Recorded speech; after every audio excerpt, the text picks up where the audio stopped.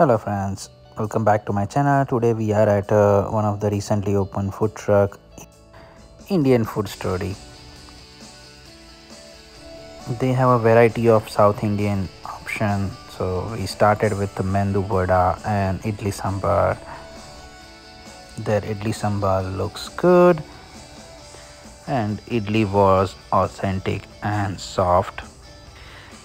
Taste was good and it was one of the best sambar I had.